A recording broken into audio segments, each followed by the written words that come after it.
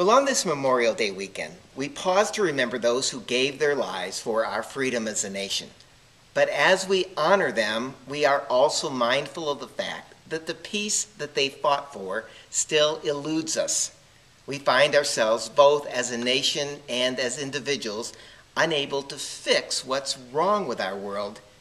And that sad reality can break our heart.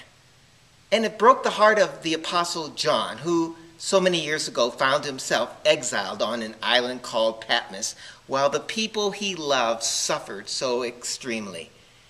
But while he was there, he was given a vision of one who could and one day would fix and redeem this spoiled world.